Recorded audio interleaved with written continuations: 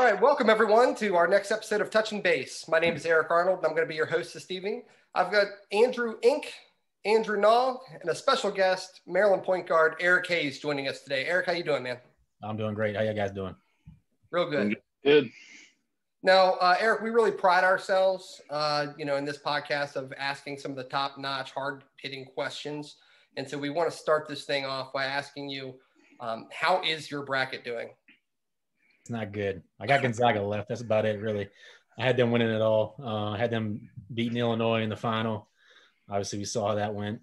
I had Texas going pretty far. I love their talent, and that didn't shake out very well either. So I think it's pretty impossible to pick these things because I tried going in picking upsets, and then the other upsets that I didn't pick happened, and it's impossible to me. Just out of curiosity, which of those upsets did you have? Because I had a bunch of them out there as well, and I'll feel a whole lot better if you say some of the same names. Oh, man. Well, I got most of them wrong. I picked UC Santa Barbara. I did get Ohio the first round. I mean, I got a few, but most of them I got completely wrong. All right, same boat. All right, good to know. and actually, I think Andrew, you're the one who watches the least amount. Yeah. So that's the thing is I was peacocking on whatever the day was, Friday evening or Saturday morning. I was telling these guys I'm most removed from college basketball. I was real big into it back in the day when I was still in college myself. But I've kind of stepped back from it, so I know about the least of what's going on with college basketball this year. Yet somehow, day one, I was 13-3 on my bracket. So kind of dancing around in front of these guys a bit. Unfortunately, it has not shaken out as well since then. But I just, as somebody that's played in the tournament, kind of get your sense of these are some wild things and wild results that are playing out this year. What do you think is causing that? Is this a COVID thing? Is it, how did we get here and where are we going from here in the tournament? Well, I mean, I don't think COVID has too much to do with it. Obviously, some teams had, longer layoffs than others, and some people recovered more than others did. VCU. What's that? VCU might argue with you. Yeah.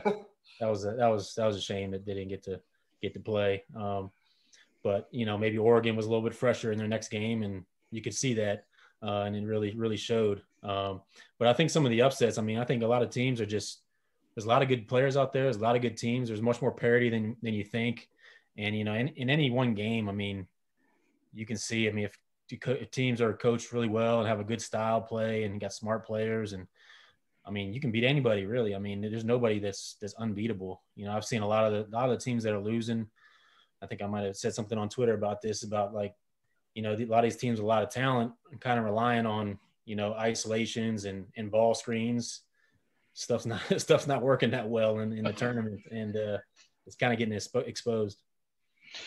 As someone that would like to impress my friends and or family members with my suspect college basketball knowledge, who should I be crowing about going forward the next couple weeks? Who do you like going forward based on what's standing? Well, I mean, Gonzaga's pretty hard to beat right now. I mean, they're looking really good. Should be an interesting matchup they have. I think even Michigan, I mean, without Livers, they're looking pretty good. I think that's probably my favorite matchup of the Sweet 16 is them in Florida State. I think it's gonna be a really good matchup. Florida State's got a ton of height, a ton of athleticism as always. But I mean, Baylor on the other side is looking really good. I think right now Gonzaga and Baylor are kind of looking to go head to head in the finals. Yeah, they were supposed to play earlier in the year, and then that got postponed. Yeah. So hopefully we can see it, later. Now you watched. I'm assuming you watched the game the other night. It didn't go the way that we were kind of hoping. As Maryland fans, just what are your thoughts? What do you think happened in that game? Well, they made a lot of threes. yeah. They're still making threes. Yeah. I mean, with a team like that, I mean, I was thinking about this earlier. It's just like the amount of threes they take, and a lot of them are, I mean, to any regular person would be bad shots, and quick shots. And with their style of play, that's how they want to play, and that's what they've done all year. And it's kind of hard psychologically when you're defending that to kind of think like, oh, he's not going to shoot that because there's 25 seconds left on the shot clock, and he's 3 feet behind the line, and he's not going to shoot that, but they let it fly, and they can knock them down like they showed last out. night. Yeah. And once they start making those, I mean, without a versatile big that can get out and cover and protect the rim, I mean, it's real hard. It's like it's kind of like guarding Steph Curry. Like, he shoots it so deep, you got to get out there and cover him. Then it makes it easy for him to get to the basket, and everybody got to help, and then you're kicking the wide open guys. It's just once that flurry starts happening, it's really hard to recover and hard to make up for. Were you surprised by the rebounding, the offensive rebounding by Alabama? I mean, I guess a little bit. I mean, normally we hold our own pretty good even with the small lineup. Like I said, I mean, a lot of these shots that they're taking are going to be long rebounds and may not be as the same as, as a regular team that you're playing. A lot more longer rebounds, and those guys are crashing the boards hard. So there's a little bit of surprise, but that type of stuff happens. Yeah. Now, after the game, Turgeon had the comment about the Final Four. We're not a Final Four team.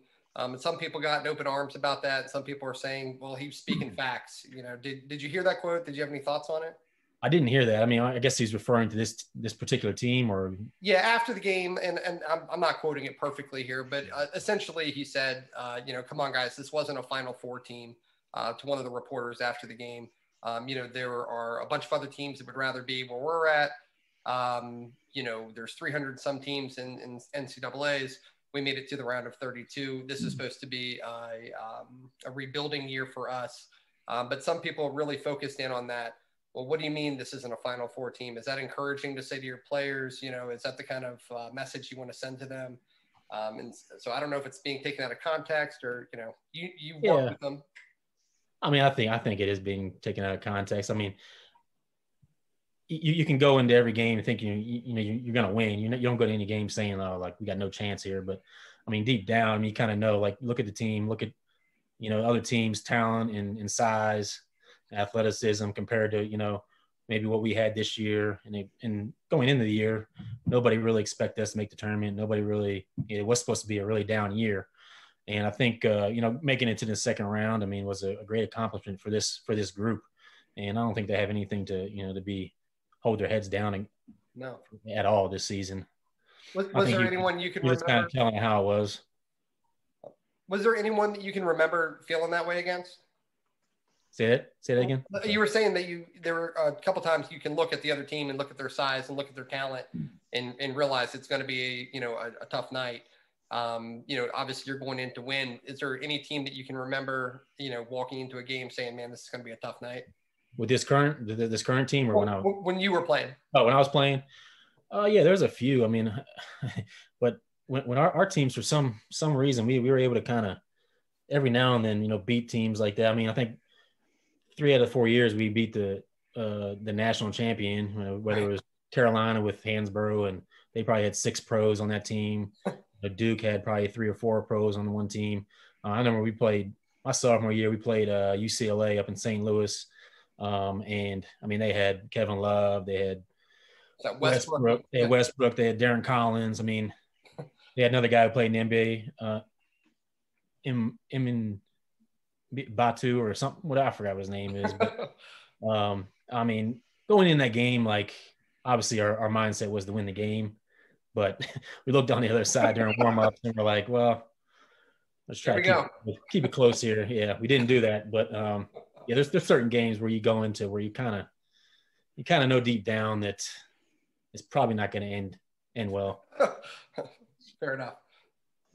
Now, going back to some of the COVID things, they're offering like a 5th year of eligibility.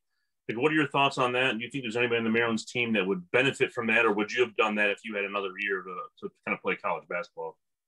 I probably, if I was in the situation now, I probably would come back for another year.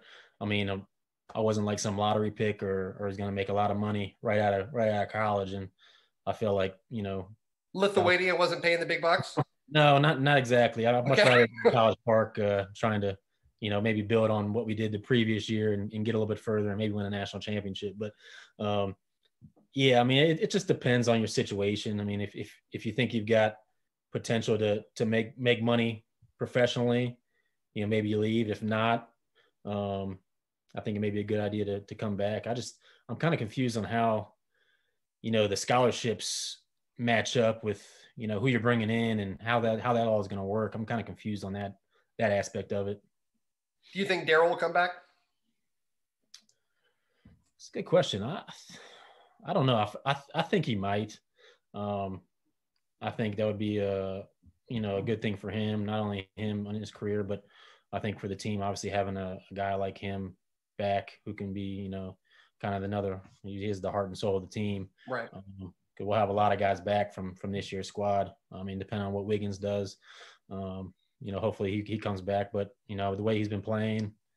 Yeah. His last game didn't cause of him coming back. Yeah. You wouldn't blame him for testing the waters and seeing what's going on and possibly it seems to be the realistic option, like to at least go test it and see what's out there. Yeah, for sure he'll do that and see what people are saying. And if, he grades out well and he thinks that, he'll get drafted at some point, then he'd probably leave. But if not, maybe it'd be a good time for him to come back and kind of solidify what he was doing the second half of the year and possibly, make a run for like, a Big Ten Player of the Year type candidate. Right. Now you mentioned playing, overseas and playing, Lithuania and Spain. And we were talking about that a little bit before the show. And you said, the money's not exactly great over there. What is that experience like? We lost our eligibility. We've been to, turning down. I never had any. So just if we were, to me, that still seems kind of like a really fun dream scenario. I've talked to some friends who have done it and they said it's not a dream scenario, but you were a little bit better than they were. So I'm curious about your thoughts. It just depends where you are, what league you're in, what country you're in. There's some leagues and some countries that you're going to the management and trying to beg for your check. And there's others that, are, making a lot of money, like in Spain and, the ACB and all the big leagues out there. Guys are making great livings and probably better livings that they can make in the NBA, honestly. So it really just depends on where you are. And for myself, I was in Spain. I was in the second division right under the ACB, and I made decent money, but not enough to life-changing money or anything. And it's really a grind. You're out there, a season probably runs 6 to 8 months, depending on how well you do. You come back here, guys got to, train for a couple months and you find out where you're going next. You go back over there for another 6 months or so. And it's kind of a weird lifestyle that I really didn't enjoy. I enjoyed the experience and it was a great experience, but I didn't enjoy the kind of back and forth and moving around and all that stuff. Yeah, I don't blame you. I know, Andy, I think I was going to ask about the shirts. Oh, yeah. So there's been a lot of this hashtag not NCAA property shirts going around. What are your thoughts on that whole experience with that, or your thoughts on that being as far as what the NCAA has, kind of its property, so to speak? I don't know. I think, for myself, I was growing up, just dreamed of playing college basketball. I didn't really care, if I was getting paid or if, I was supposed to be getting paid or they're using my image on a poster or something or anything like that. I just didn't really care.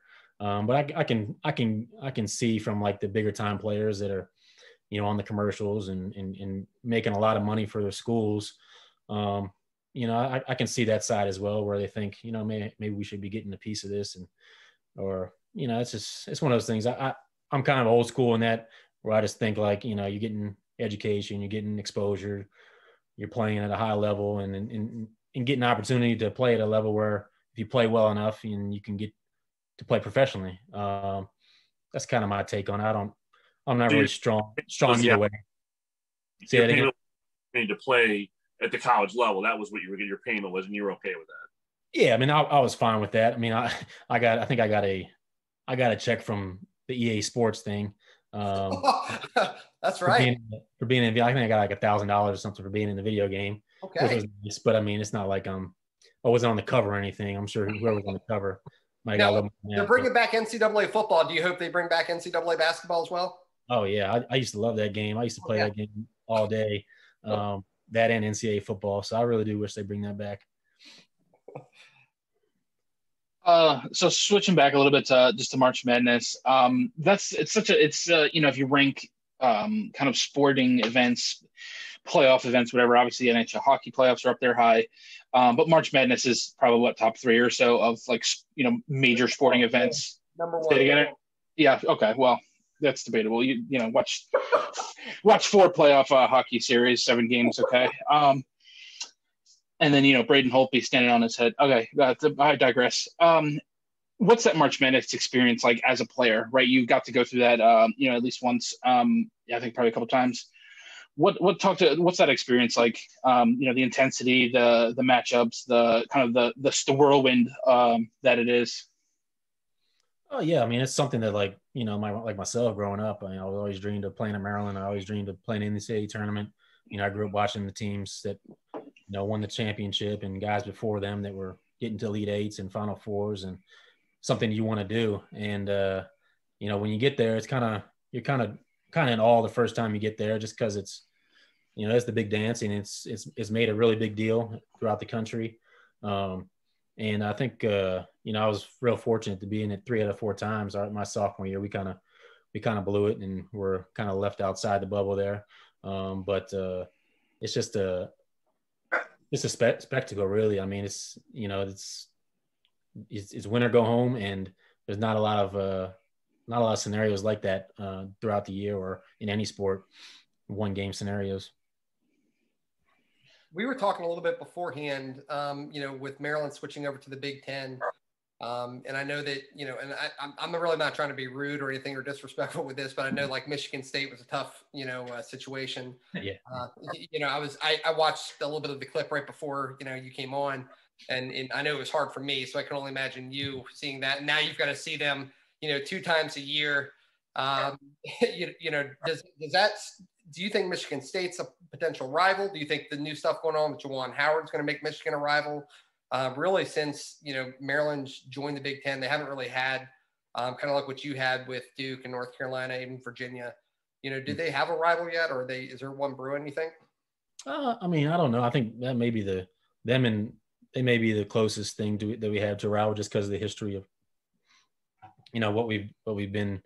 We played each other. I think my entire career, we played them maybe 3 or 4 times, and I think the only game we lost was that one. But yeah, I mean, I think, you know, obviously, like Penn State and Rutgers are like geographically the ones that probably should be, and for some reason we can't. I don't want Penn State and Rutgers. We can't seem to beat Penn State, but yeah. But yeah, I mean, I think Michigan State right now, you know, and if, you know, I don't think after this year anything's going to really come about with the Michigan thing with Juwan Howard. I mean, I don't see that bubbling over to the next 10 years being some rivalry between the 2 coaches. But I'd say Michigan State right now, just from the history, is probably where it's at. All right. Before we let you go, I have to ask. I was reading some old articles about you and your old roommate Gravis. You know, they were calling you guys the odd couple. I don't really want to know. I don't need to know a whole lot of stuff, but just what was that like? Was he like stealing your hot pockets and stuff, or like, I mean, was everything the media kind of tried to make it to be? I mean, I know that it seemed like you guys had a really genuine friendship. I'm assuming that's still the case. Yeah. You know, but what was that like? I mean, like if he did well on a test, did he go nuts like he did, like when he got drafted and that kind of stuff, or was he pretty low key behind the scenes?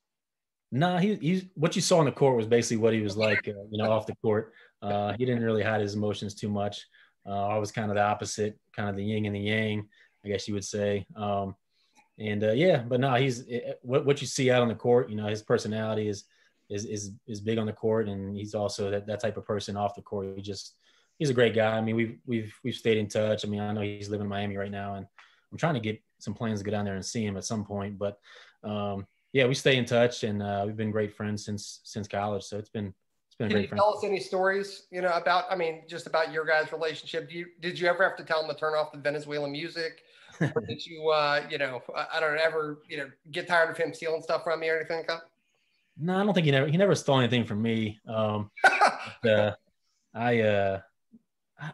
can't think of anything off the top of my head. I mean, there's a lot of different stories out there, but probably not ones that I should share. I mean, you're more than welcome. You can. We don't mind. You know? Yeah.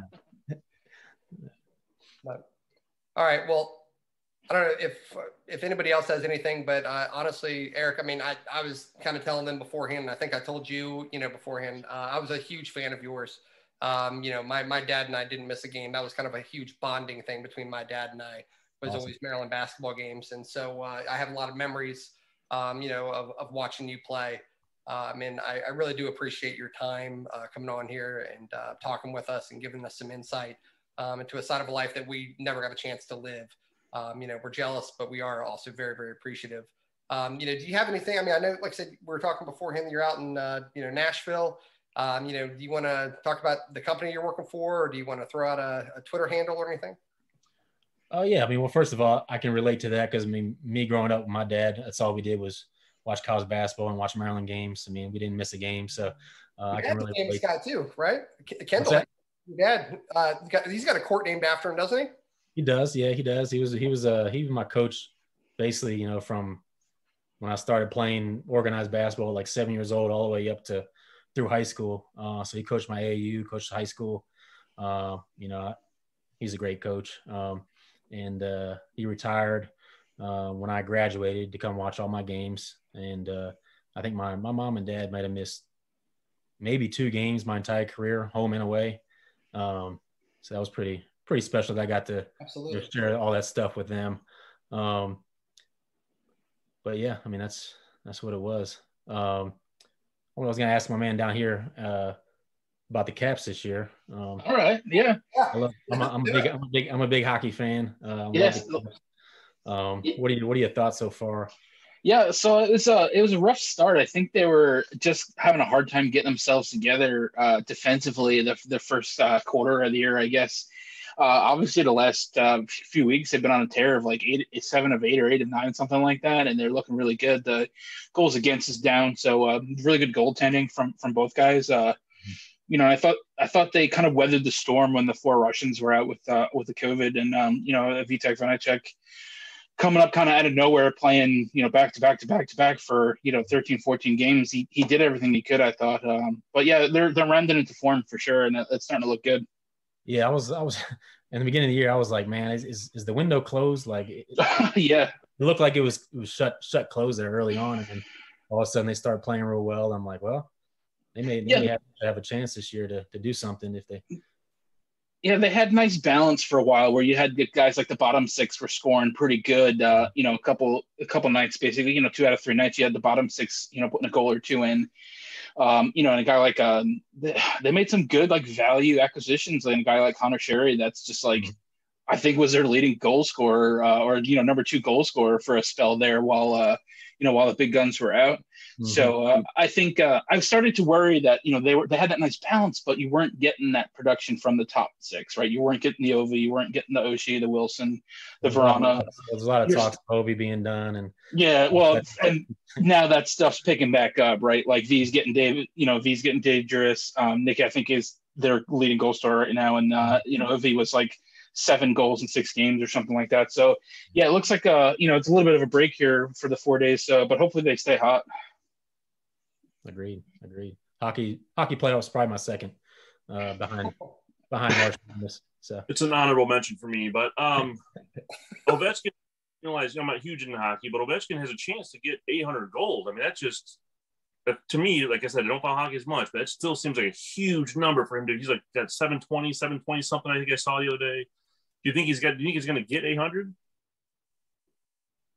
Anybody? He's going to have to play. How many more years is he going to have to play to reach? Well, I mean, shoot, that's the thing. Like he's old, but he's not like he's hockey old. He's not other sports old yet. He's only 34, 35. So I mean, I think he's got another solid 4 to 5. Yeah, he's got another solid 4 to 5 years, I'd say, of like 30 plus 40 goals. I don't know. There's a lot of wear and tear on that body. Oh, no question. But like, look at the Stanley Cup. He lost 2 seasons. Like, sure, but like Zdeno Chara, I mean, like, granted, they're different types of specimens. Zdeno Chara is going to get his AARP card next week, and he's still out there playing like 18, 19 minutes a game. It's unbelievable. Yeah, no, for sure. Respect. Like, you have more athleticism in your eyelashes than I have in my entire existence. But like, what hockey players do to me is, is incredible. Agreed. Eric, would you have played hockey? Did you play a little hockey growing up? No, I didn't play any hockey. I played mostly soccer and basketball growing up. I stopped playing soccer when I got to high school, just to kind of focus on basketball. Focus on basketball. I knew where my coach wouldn't let you play anymore. Yeah, he was a little worried about getting hurt or missing some time for basketball. So fair enough. It seemed to work out for you. It's the right decision, I think. Yeah. Yeah, smart call. Well, once again, man, seriously, it's an absolute pleasure. Loved having you on. Genuinely mean it from the bottom of my heart. Like I really appreciate your time and talking with us this evening. I know it made our weeks, and we're gonna, just I guess be appreciative for all the time you gave us. Awesome. Yeah, I appreciate it. Yeah, anytime you want me on, just let me know and we can make it happen. I'm gonna hold you to that. All right. Yeah, really appreciate it, Eric. Thanks so much. Yeah, thank you. All right, thanks, Eric. Have a great night, man. All right, you too.